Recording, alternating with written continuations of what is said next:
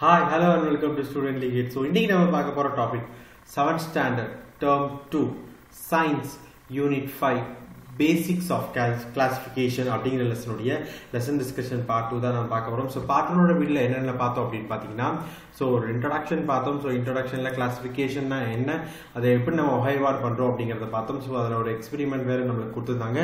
So அந்த எக்ஸ்பெரிமெண்ட்டையும் நம்ம பார்த்தோம். ஸோ அதெல்லாம் முடிச்சுட்டு பேசிக் கிளாசிஃபிகேஷன்னா என்னங்கிறத இந்த டயக்ராம் வரையும் முடிச்சோம். ஸோ அரிஸ்டாட்டில் என்னென்னலாம் சொல்லியிருக்காருன்றத பார்த்தோம். ஸோ இன்னைக்கு நம்ம பார்க்க வேண்டிய டாபிக் ஸோ ஆக்டிவிட்டியிலேருந்து நம்ம பார்க்கணும். ஸோ ஆக்டிவிட்டிலேருந்து நம்ம பார்க்கணும் ஸ்டூடெண்ட். ஸோ இப்போ பாருங்க, ஸோ இதில் ஒரு ஆக்டிவிட்டி கொடுத்துருக்காங்க. ஸோ இந்த இதில் இருக்கு பாருங்க, இந்த இமேஜ் தேர்ட் இமேஜில் இருக்க இந்த பட்டன்ஸ்லாம் இருக்கு பார்த்தீங்களா. ஸோ இதெல்லாம் நம்ம வந்து ஒரு அரேஞ்ச் பண்ணுறோம் to store out the box of the given button and classify them into a different types. So இப்போ என்ன ஆகுது அப்படின்னு பார்த்தீங்கன்னா, அதில் இருக்க அந்த பட்டன்லாம் நம்ம வந்து ஒரு கிளாசிஃபை பண்ணி வைக்க போறோம். ஸோ எப்படி அதை பண்றோம் அப்படிங்கிறது தான் இப்போ அதோட மேட்ரு. ஸோ இதை எதை பேஸ் பண்ணி பண்றோம் அப்படிங்கறத இப்போ பார்ப்போம். ஸோ அதோட shape, bottom with the 4 holes, button with the 4 holes and button with the 2 holes and color. So இதெல்லாம் வந்து இந்த ரீஜன்ல நமக்கு இது வந்து கிளாசிஃபை பண்றோம். ஸோ இதுல இருக்கல, இதுல 2 ஹோல் இருக்குது, இது ஸோ இதெல்லாம் வந்து நமக்கு 2 ஹோல் இருக்குது. ஸோ இதெல்லாம் 4 ஹோல் இருக்குது அப்படிங்கிறத பிரிக்கணும். ஸோ இது இந்த எக்ஸ்பெரிமெண்ட்டை வச்சு நம்மளுக்கு இங்க ஒரு தியரி கொடுத்துருக்காங்க. ஸோ அதுதான் நமக்கு ரொம்ப ரொம்ப முக்கியம். So based on the specific feature and characteristics, the students identified such buttons according to the size and the hole and color. So when ஆது பாத்தீங்கன்னா ஸ்டூடெண்ட்ஸ் வந்து ஒரு சர்டன் இது அதாவது வந்து சைஸ், ஹோல் அண்ட் கலர் அதை வச்சு இந்த பட்டன்ஸ் எல்லாம் பிரிக்கிறாங்க. So this is known as identification. அதாவது ஐடென்டிஃபை பண்ணி ஸோ பார்த்து இதை 2 ஹோல் தாப்பா இருக்கு, இல்ல இது 4 ஹோல் இருக்கு அப்படிங்கிறத ஐடென்டிஃபை பண்ணி கண்டுபிடிக்கிறாங்க. ஸோ இந்த ப்ராசஸ்க்கு பேர் identification. The teacher shall ask the student to separate the button according to the size, hole and color. இப்போ என்ன பண்ணாங்க பாத்தீங்கன்னா, டீச்சர் வந்து இதெல்லாம் நீங்க தனியா எடுத்து வைங்க. ஃபர்ஸ்ட் இவங்க ஐடென்டிஃபை பார்க்கறாங்க, பார்க்கும்போது இது 2 ஹோல் இருக்குப்பா, இது கலர் வேறமா இருக்குப்பா அப்படிங்கறத ஐடென்டிஃபை பண்றாங்க. அடுத்து டீச்சர் வந்து என்ன சொல்றாங்க அப்படின்னா, இதெல்லாம் தனித்தனியா பிரிங்க அப்படிங்கறத சொல்றாங்க. அத வந்து அஸ்ட்ரோமெண்ட் அப்படிங்கறத சொல்றோம். ஓகேவா? So after the astroment, the buttons, the teacher asks the student to gather the button according to their size, hole and color. இப்போ என்ன பண்றாங்க அப்படி பாத்தீங்கன்னா, நீங்க அதெல்லாம் எடுத்ததுக்கு அப்புறம் தனித்தனியா அதை வந்து ஒண்ணா சேருங்க. எப்படி சைஸ், ஹோல் அண்ட் கலர் மூலமா தனித்தனியா பிரிச்சதை எல்லாத்தையும் ஒன்னா சேருங்க அப்படின்னு முடிவு பண்றாங்க. சோ இந்த இதுக்கு பேர் வந்து பாத்தீங்கன்னா grouping. So identification, ஸ்டார்மெண்ட் and grouping is called as classification. First நீங்க வந்து ஐடென்டிஃபை பண்ணணும், ஐடென்டிஃபை பண்ணதை பிரிச்சு வைக்கணும், பிரிச்சு வச்சதை ஒன்னா சேர்க்கணும், ஒன்னா சேர்த்ததுக்கு பேர் தான் நம்மளுக்கு கிளாசிஃபிகேஷன். சோ the classification வந்து என்ன சொல்றாங்கன்னா, the method of arranging the organism into a group is called classification. ஒரு ஆர்கானிசத்தை இந்த குரூப்பை சேர்ந்ததுதான்ப்பா அப்படின்னு ஒரு செட் பண்றோம் பாத்தீங்களா, அதுக்கு பேர் தான் நம்மளுக்கு வந்து கிளாசிஃபிகேஷன் அப்படிங்கறத இவங்க மென்ஷன் பண்றாங்க. ஓகேவா? So when a classified things we put them into a group based on their characteristics. So நான் ஒரு classified thing வந்து நம்ம ஒரு குரூப்ல போடுறோம் அப்படின்னா, அதை வந்து எப்படி நம்ம குரூப்ல போடுவோம் அப்படின்னு பாத்தீங்கன்னா, அது வந்து ஒரு சிமிலர் கேரக்டர் அதுல இருக்கும். So it is classified as அப்படிங்கறத சொல்லுவோம் பாத்தீங்களா. So it is a classified thing put into a group based on their character. So இப்போ வந்து நான் ஒரு டீச்சர், ஸோ என்னோட இது வந்து பார்த்தீங்கன்னா என்னோட டீச்சர்கிட்ட போடுவாங்க. ஸோ இன்னொரு உங்களெல்லாம் வந்து ஒரு ஸ்டூடெண்ட் இதில் போடுவாங்க. ஸோ அதான் இங்கே மென்ஷன் பண்ணுறாங்க. Why do we classify things? எதுக்குங்க கிளாசிஃபை பண்ணணும் அப்படிங்கிறத சொல்லியிருக்காங்க. ஸோ ஃபர்ஸ்ட் விஷயம் என்னன்னா, the classified things may make it easy for us to know their similarities and difference. So similarities and difference கண்டுபிடிக்கிறதுக்கு நம்மளுக்கு கிளாசிஃபிகேஷன் ரொம்ப தேவைப்படுது. அதுக்கப்புறம் பாத்தீங்கன்னா things with the similarity characters are classified into a same group. இப்போ வந்து ஒரு சில இதுக்கு வந்து similarity character இருந்தா அதை வந்து நம்ம சேம் குரூப்ல போடுறோம். These things are usually similar at least one character. ஏதாவது ஒரு கேரக்டர்ல ஏதாவது ஒரு பண்பு இதுக்கும் அதுக்கும் ஒத்து போகும். ஸோ அதைத்தான் நம்ம வந்து ஒன்னா போடுவோம். ஓகேவா? So the things of different character are classified into a different group. So தனித்தனியா கேரக்டர் இருக்கு அப்படின்னா, இப்ப பாருங்க, இப்ப நம்ம கிட்ட வந்து போட்டோசிந்தசிஸ் பண்ண முடியுமா? பண்ண முடியாது. ஸோ இதெல்லாம் நம்ம அனிமல்ஸ் வகையில சேர்ந்தவங்க. ஸோ இப்போ பிளான்ட்ஸ்லாம் பார்த்தீங்கன்னா photosynthesis பண்ணுது, அது வந்து பிளான்ட் வகையில சேர்ந்தது. ஸோ இதான் அவங்க இங்கே சொல்றாங்க. So these things are usually difference at least in one character. அதாவது ஏதாவது ஒரு கேரக்டர்ல டிஃபரன்ஸ் இருந்தால் இவங்க டிஃபரன்ஸ் தான், இல்லை ஏதாச்சும் ஒரு கேரக்டர்ல இவங்க ஒன்றா இருந்தாங்கன்னா அது ஒன்று தான். ஓகேவா? ஸோ அதான் இங்கே இவங்க மென்ஷன் பண்ணியிருக்காங்க. The classification help us to understand the living and non-living things in a better way. So எதுலாம் living things எதுலாம் நான் லிவிங் திங்ஸ் நம்மளுக்கு வந்து ஒரு பெட்டர் வே ஆஃப் அண்டர்ஸ்டாண்டிங்க்கு இந்த கிளாசிஃபிகேஷன் தான் கொடுக்குது. ஓகேவா? So for example we can classify the newly discovered organism. We could come to know how related to others. So எப்பவுமே வந்து ஒரு ஆர்கானிசம் இன்னொரு ஆர்கானிசத்தோட எப்படி ரிலேட்டட் ஆகுது அப்படிங்கிறது வந்து இந்த கிளாசிஃபிகேஷன் மூலியமா தான் நம்மளால ஃபைண்ட் பண்ண முடியும். Needs of classification. So needs of classification அப்படின்னு பார்த்தீங்கன்னா எதுக்கு நம்மளுக்கு கிளாசிஃபிகேஷன் நீட் ஆகுது, எதுக்கெல்லாம் நம்மளுக்கு வந்து கிளாசிஃபிகேஷன் யூஸ் ஆகுது அப்படிங்கிறத சொல்றாங்க. So classification need to identify an organism correctly. So கரெக்டாக இந்த ஆர்கானிசத்தோட பண்பு இதுதான் அப்படின்னு நம்மளுக்கு ஐடென்டிஃபை பண்ணுறதுக்கு இந்த கிளாசிஃபிகேஷன் ரொம்ப ஹெல்ப்ஃபுல்லாக இருக்கு. So it help to know the origin and evolution of organism. So அது எங்கேருந்து ஒரிஜின் ஆச்சு, அது எங்கேருந்து வளர்ந்துச்சு அப்படிங்கிறதுக்கு ஒரு மிகப்பெரிய ஒரு யூஸ்ஃபுல்லாக இருக்கிறது பார்த்தீங்கன்னா நம்மளுடைய கிளாசிஃபிகேஷன் தான். To establish and relationship among the different organisms. So இந்த ஆர்கானிசத்துக்கும் இந்த ஆர்கானிசத்துக்கு எந்த வகையில ரிலேட் ஆகுது அப்படிங்கறத கண்டுபிடிக்கிறதும் இந்த கிளாசிஃபிகேஷன் தான். It provides information about the living things in a different geographical region. ஒவ்வொரு geographical regionலயும் ஒவ்வொரு அனிமல்ஸ் வாழுங்க.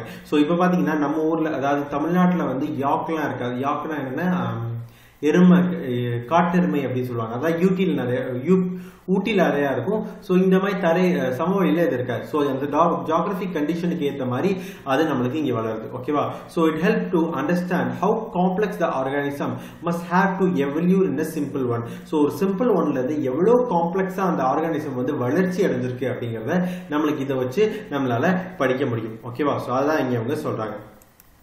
So scientist have been able to discover the classify more than 2 million organisms on the earth are ranging from tiny bacteria to the large whale. So scientists வந்து என்ன சொல்றாங்க அப்படின்னா more than அதாவது 2 மில்லியனுக்கு மேற்பட்ட living ஆர்கானிசம்லாம் நம்ம இதுல வாழுது அப்படிங்கறத சொல்றாரு. So each organism have been classified in a criteria based on the evolution and the relationship with the other group of organisms. So ஒவ்வொரு ஆர்கானிசத்துக்கும் தனித்தனி பண்பு இருக்கு. ஸோ அதெல்லாம் வந்து அப்படியே அதெல்லாம் கிளாசிஃபை பண்ணி அது எப்படி எவல்யூ ரிலேஷன்ஷிப்ல ஆகுது அப்படிங்கறது நம்ம சொல்ல முடியும். So we can define hierarchy organism as. So ஒரு ஹைரார்க்கியா ஒரு ஆர்கானிசத்தை நம்ம எப்படி டிஃபைன் பண்ணுவோம் அப்படிங்கிறது இங்க தான் அந்த டெஃபினிஷன் கொடுத்திருக்காங்க. a system of ranging a taxonomy character descending order based on their relationship with the other group of organism is called as hierarchy of characteristics. So criteria, hierarchy of criteria. So என்ன ஆகுது பாத்தீங்கன்னா so இப்போ வந்து ஒரு சிஸ்டத்துல வந்து நம்ம வந்து ஒரு டாக்ஸானமி அதாவது வந்து ஒரு அரேஞ்ச் பண்றோம். சோ இவங்க தான் முதல்ல வந்தவங்க, அடுத்து ரெண்டாவது, அடுத்து மூணாவது அப்படிங்கிற மாதிரி நம்ம ஒரு அரேஞ்ச் பண்றோம். சோ இது எப்படி பண்ணா டிசெண்டிங் ஆர்டர்ல அரேஞ்ச் பண்றோம். சோ இதுதான் வந்து ஹைரார்கி கிரைட்டீரியா அப்படிங்கறத சொல்றோம். சோ இது எப்படிங்கிறது நம்ம வந்து பின்னாடி போக பின்னாடி கிளாஸ்ல எப்படி சார் ஹைரார்கி அப்படின்னு நீங்க சொல்றீங்கங்கறத பின்னாடி கிளாஸ் போக நான் சொல்றேன். There are 7 main the system was introduced by Linnaeus. So this is called as Linnaeus hierarchy. So இத வந்து Linnaeus அப்படிங்கறது ஒருத்தரால உருவாக்கப்பட்டது. So இத வந்து நம்ம Linnaeus hierarchy அப்படிங்கறத சொல்றோம். So there is 7 main criteria of hierarchy, namely kingdom, phylum, class, order, family, gene and species. So species is the basic unit of classification. So species வந்து என்னன்னா basic unit of classification. ஓகேவா? So பெறாத பாத்தீங்கன்னா முதல்ல யாருன்னா kingdom. நம்ம எல்லாம் எந்த kingdom? Plant கிங்டமா, animal கிங்டமா? Plant kingdom. So இதுல எந்த ஃபைலம், இதுல எந்த கிளாஸ், இதுல எந்த ஆர்டர், இதுல நீங்க எந்த இது அப்படிங்கிறது. சோ இதுக்கு ஒரு எக்ஸாம்பிள் என்னன்னா ஃபர்ஸ்ட் நீங்க வந்து என்ன ஸ்கூல். சோ உங்க ஸ்கூலோட பேர். ஸோ நீங்கள் எந்த ஸ்கூல்ன்றது சார்ந்திருக்கும். ஸோ நீங்கள் எந்த ஸ்கூல்ன்றது சார்ந்ததுக்கு அப்புறம் நீங்கள் எந்த ஸ்டாண்டர்ட் படிக்கிறீங்க. ஸோ எந்த ஸ்டாண்டர்ட் படிக்கிறீங்க, அந்த ஸ்டாண்டர்ட்ல உங்களுடைய செக்ஷன் என்ன. ஸோ இப்படி உங்களை நான் பிரிக்கிறேன். ஸோ உங்களோட ஸ்டாண்டர்ட்ல நான் எந்த செக்ஷன்னா, ஸோ எந்த செக்ஷன்ல உங்களுடைய பேர் என்ன. ஸோ இப்படி உங்களை நம்ம ஐடென்டிஃபை ஈஸியாக பண்ணிடலாம். இப்போ திடீர்னு வந்து நம்மளுக்கு வந்து ஒரு நேமை சொல்லி இவர் இருக்காரா அப்படின்னு சொல்லி நம்ம கேட்டோம்னா, ஆமாப்பா இந்த செக்ஷனில் ஒரு பையன் இருந்தான், அதுவும் இந்த ஸ்டாண்டர்டில் இருந்தான் அப்படின்னா நம்ம இந்த ஸ்கூலில் தான் படிக்கிறோம்ன்றதா ஈஸியாக கண்டுபிடிச்சிடலாம். இப்போ ஸ்கூலே தெரில எனக்கு அந்த ஸ்கூலில் தான் ஒரு பையன் படிக்கிறான், அவன் பேர் இது அப்படின்னா செக்ஷனையும் ஸ்டாண்டர்டையும் நம்ம ஈஸியாக கண்டுபிடிச்சிடலாம். ஸோ இது மாதிரி ஏதாச்சும் ஒன்று இருந்தால் ஒன்றை வச்சு கண்டுபிடிக்கிறது தான். ஸோ இதுதான் அவங்க சொல்லியிருக்காங்க, ஃபைலம், கிளாஸ், இந்த மாதிரி நம்மளே பிரிக்கிற மாதிரி இவங்க வந்து அனிமல்ஸை பிரிச்சிருக்காங்க. அது எப்படி பிரிச்சிருக்காங்கிறத நம்ம பின்னாடி பார்ப்போம். So based on the above classification, so the table வந்து நம்மளுக்கு வந்து எப்படி இந்த ஃபைலம்லாம் வந்திருக்கு அப்படிங்கறத இங்க கொடுத்திருக்காங்க. சோ இங்க பாருங்க, சோ ஃபர்ஸ்ட் characteristics இதோட டிவிஷன். சோ ஃபர்ஸ்ட் அதோட characteristics என்னன்னு பாத்தீங்கன்னா multi cellular organism. So first multi cellular ஆர்கானிசமா இருக்கணும். சூடோபோடியா அப்படின்னா என்னன்னா அதுக்கு வந்து ஃபால்ஸ் லெக் இருக்கும், அதுக்கு லெக்கே இருக்காதுங்க. சோ லெக் இருக்க மாதிரி ஒரு பாவனையில இது இருக்கும். சோ ஃபால்ஸ் லெக் இருக்கும். சோ ஃபெஜலா இருக்கும். அதுக்கப்புறம் சிட்டடா ஆஃப் லோகோமோஷன், ஃபிளஜலா அண்ட் சீலா அது மூலியமா தான் அது நடக்கும். ஸோ இதோட ரீப்ரொடக்ஷன் வந்து பாத்தீங்கன்னா ஃபியூஷன் அண்ட் கான்ஜுகேஷன் மூலியமா நடந்துச்சுன்னா அதை வந்து பைலம் போட்டோசோவா அப்படிங்கறத சொல்றோம். ஸோ இதுல எக்ஸாம்பிள் என்னன்னு பாத்தீங்கன்னா நம்மளுடைய அமீபா. ஸோ அமீபா தான் அதுக்குரிய எக்ஸாக்ட் எக்ஸாம்பிள். ஸோ அடுத்து பாத்தீங்கன்னா இதோட இன்னொரு சில கேரக்டர் இங்க அடுத்து வந்து நமக்கு போரிஃபெரா பார்க்க போறோம். ஸோ போரிஃபெரால பாத்தீங்கன்னா ஸ்பஞ்சல்ஸ். ஸோ இதான் அதோட எக்ஸாக்ட் எக்ஸாம்பிள். ஸோ இதோட கேரக்டரிஸ்டிக்ஸ் தான் எப்படி இருக்கும் பாத்தீங்கன்னா மல்டிசெல்லுலார் ஆர்கானிசமா இருக்கும். அதுல வந்து ஹோல்ஸ் இருக்கும். போரிஃபெரா, போரினா வந்து பாத்தீங்கன்னா ஹோல்ஸ் இருக்கும். ஸோ பாடி ஃபுல்லா ஹோல்ஸ் இருந்துச்சுன்னா அதை வந்து போரிஃபெரா அப்படிங்கறத சொல்றோம். So skeleton is formed with a spectaculars and asexual and sexual reproduction அதுல இருக்கும். ஸோ skeleton வந்து பாத்தீங்கன்னா ஸ்பெக்டாகுலர்ஸா இருக்கும். அதுல வந்து sexual reproduction and asexual reproduction இருக்கும். ஸோ ஏசெக்சுவல் ரீப்ரொடக்ஷன் அப்படின்னு பாத்தீங்கன்னா மேல் ஆர்கன் அண்ட் ஃபீமேல் ஆர்கன் தனியா இருக்கும். சாரி, மேல் ஆர்கன் ஃபீமேல் ஆர்கன் எதுவுமே இல்லாம அதுவே உருவாக்கும். So sexual ரீப்ரொடக்ஷன்னா there will be a மேல் organ and there will be a female organ. So அது மூலியமா தான் இது வந்து ரீப்ரொடியூஸ் பண்ணும். ஸோ அடுத்து பத்தி பாத்தீங்கன்னா கோலன்ட்ரேட்டா. ஸோ கோலன்ட்ரேட்டால என்னென்ன எக்ஸாம்பிள் பாத்தீங்கன்னா hydra, C அமீபியா, jelly fish and கோரலா. So இதெல்லாம் நம்மளுக்கு வந்து கோலன்ட்ரேட்டாவுடைய எக்ஸாம்பிள். ஸோ இதோட கேரக்டரிஸ்டிக்ஸ் எப்படி இருக்குன்னா இதெல்லாம் மல்டி செல்லுலார் ஆர்கானிசமா இருக்கும். அதுக்கு வந்து பிளாஸ்போடிக் அப்படிங்கிறதா இருக்கும். ஸோ ஃப்ரீ ஸ்விம்மிங்கா இருக்கும். ஸோ சோல்ஜர்ஸ் கோனால்ஸா இருக்கும். ஏசெக்சுவல் அண்ட் செக்ஷுவல் ரீப்ரொடக்ஷன் ரெண்டுமே இருக்கும். ஸோ இதுல வந்து நிறைய செல்கள் இருக்கும். ஸோ இதுல வந்து பாத்தீங்கன்னா அவங்க வந்து ரொம்ப ஃப்ரீயா ஸ்விம் பண்ற மாதிரி இருக்கும். நிறைய வந்து அதுல வேர்கள் மாதிரி இருக்கும். ஸோ இது வந்து பாத்தீங்கன்னா ஏசெக்சுவல் ரீப்ரொடக்ஷனும் பண்ணும், செக்ஷுவல் ரீப்ரொடக்ஷனும் பண்ணும். ஸோ அதான் அவங்க இங்கே மென்ஷன் பண்ணியிருக்காங்க. அடுத்து பாத்தீங்கன்னா பாத்தி ஹெல்மெத்திஸ் அவங்க எல்லாம் யார் அப்படின்னா இந்த மாதிரி நம்ம டேப் வார்ம், பிளட் ஃபோம்ஸ் இதெல்லாம் இருக்கு பாத்தீங்களா, பிளட் ஃபிளேக்ஸ், லிவர் ஃபிளேக்ஸ் இதெல்லாம் நம்மளுக்கு வந்து இதுல சொல்லுவோம். ஸோ இது எப்படிதான் இருக்கும் அப்படின்னு பாத்தீங்கன்னா பாரசைட் எப்பவுமே வந்து ஒரு பாடியோட ஒட்டுண்ணிகளா இருக்கும். ஸோ இது வந்து பாரசைட்டா இருக்கும். எதர் அனிமல்ஸ் இருக்கும், இது ஹியூமன் பீயிங்ஸ்ல இருக்கும். ஸோ இது எப்பவுமே இது வந்து பைசெக்சுவல் ரீப்ரொடக்ஷன் தான் இது பண்ணும். ஸோ அடுத்து பாத்தீங்கன்னா அஸ்கிடோமிட்டிஸ். இது வந்து என்ன அப்படின்னு பாத்தீங்கன்னா இது வந்து தட்டை வடிவத்தில் இருக்கும். ஸோ இது வந்து செக்மெண்டல் பாடி இருக்கும், அப்படியே கட் பண்ணி இருக்கும். ஸோ இதுவும் பாரசைட் வகையை சார்ந்ததுதான். ஸோ இதுல வந்து ஏசெக்சுவல் ரீப்ரொடக்ஷன் தான் நடக்கும். So phylum Annelida. ஸோ அனிலிடால வந்து பாத்தீங்கன்னா எர்த்வார்ம் அண்ட் நரிசே லீச் அப்படிங்கிறதுலாம் இருக்கும். ஸோ இதுல வந்து பாத்தீங்கன்னா நம்மளுக்கு வந்து ட்ரைப்டோப்ளோபிக் இருக்கும். ஸோ 3 செக்மெண்டா அதோட பாடி இருக்கும். ஸோ பாடி வந்து எப்பவுமே செக்மெண்டா இருக்கும். அதுல வந்து எக்ஸெக்சுவல் ரீப்ரொடக்ஷன் நடக்கும், செக்ஷுவல் ரீப்ரொடக்ஷன் நடக்கும். ஸோ அடுத்து பாத்தீங்கன்னா ஆர்த்ரோபோடா என்ன ஜாயிண்ட் லெக்ஸ். ஸோ இப்போ நண்டெல்லாம் பாத்தீங்கன்னா நண்டு, ப்ரான், ஸோ இன்செக்ட் வகை எல்லாமே சேர்ந்தது பாத்தீங்கன்னா ஸ்கார்பியோஸ், ஸ்பைடர் இதெல்லாம் வந்து நம்மளுக்கு ஆர்த்ரோபோடால வரும். ஸோ செக்மெண்டட் பாடி, திக் காலட்டியன் கியூட்ஸ், இந்த மாதிரி ஹார்ட் ஓடு இருக்கும். ஸோ ஃபார்ம்டு வித் எக்ஸோஸ்கெலிட்டன், வெள்ள ஸ்கெலிட்டன் இருக்கும். So bad with joint Lex, நான் சொன்ன மாதிரி ஜாயிண்ட் லெக்ஸ் இருக்கும்.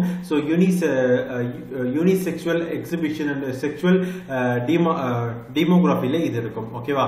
ஸோ அடுத்து பாத்தீங்கன்னா வந்து மொலஸ்காங்கிறது என்ன அப்படின்னு பாத்தீங்கன்னா ஃபைலம் மொலஸ்கா அப்படிங்கிறது என்னன்னா so கிளாட்ஃபிஷ், snail and octopus. So இதுக்கெல்லாம் வந்து பாத்தீங்கன்னா வீடுங்கிறது அதுக்கு மேலே இருக்கும். ஸோ இந்த மாதிரி பாத்தீங்க அப்படின்னா இதோட பாடி வந்து ரொம்ப மோனலஸா மொஸ்குலாஸ் அப்படிங்கிறது வந்து எப்படின்னா அதோட வந்து mollusca, I'm sorry, molluscas அப்படிங்கிறது வந்து பாத்தீங்கன்னா ஸ்மால் சாஃப்ட் பாடியா இருக்கும், நான் செக்மெண்டட் பாடி, அந்த பாடியில வந்து பெருசா செக்மெண்ட்லாம் எதுவும் இருக்காது, அப்படி மஸ்குலர் ஹெட்டா இருக்கும். ஸோ ஃபுட்டு இதெல்லாம் வந்து ரொம்ப ப்ராமினெண்டா தெரியாது.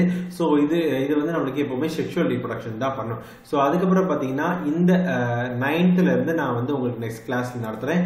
ஸோ அதுக்கப்புறம் பாத்தீங்கன்னா இந்த இது இருக்கும். ஸோ இதை முடிச்சுட்டு நம்ம பிளான் கிளாசிபிகேஷன் முடிச்சோம்னா இந்த லெசன் முடிஞ்சிச்சு. உங்களுக்கு இந்த video பிடிச்சிச்சுன்னா like, share and subscribe to student league. Thank you.